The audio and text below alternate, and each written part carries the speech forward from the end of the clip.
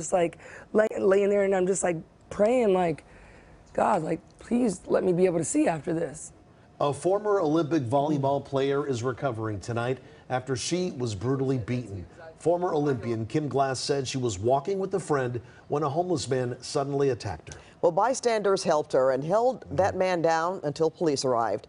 KCAL9's Joy Benedict is live in downtown LA where the attack happened. She's got her terrifying story. Joy? Yeah, Pat, I mean, just a horrific experience for anyone to go through. But on this particular day, it was Kim Glass, the former Olympian, here downtown at this corner of Olive and 8th. She had just finished lunch with a friend. She was outside on the sidewalk when she was attacked, and she is speaking out today simply because she wants to try and make sure this doesn't happen to anyone else. These are so pretty. With a smile that lights up the room, former Olympian Kim Glass is overwhelmed by the outpouring of support from friends and strangers. Well, first of all, my mom always said I had a hard head, so. But when you are a victim of a crime, the emotions can change quickly. My sister was like, he could have killed you.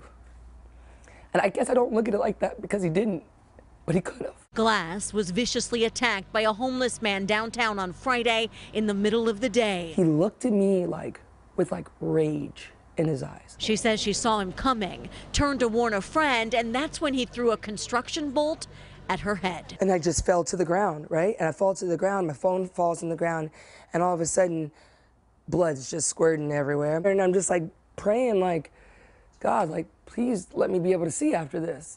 Good Samaritans came to her aid, and this man even held down the suspect until police arrived. But as she has learned more about her attacker, she can't help but also be angry. It shouldn't have to take for people to die for us to make change, you know? And I honestly don't know what the full answer is, but what we're doing right now isn't it. Police say her attacker is Simeon Tesfamarian.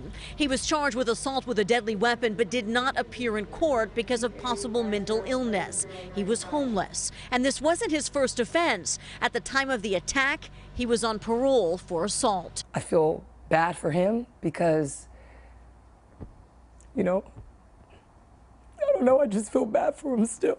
You can still feel for someone and still feel like they need to be held accountable. And he needs to be held accountable. She has multiple stitches, severe bruises to her face, and broken bones. Right here in my orbital bone, I have multiple fractures. But still, she has hope. He almost took me away from my family.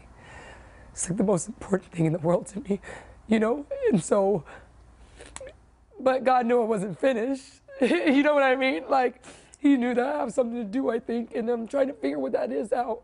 But for now, she is just thankful to be able to tell her story, and for those who jumped in to make sure she could. It's so beautiful to all the people that helped me. I'm really grateful for them all.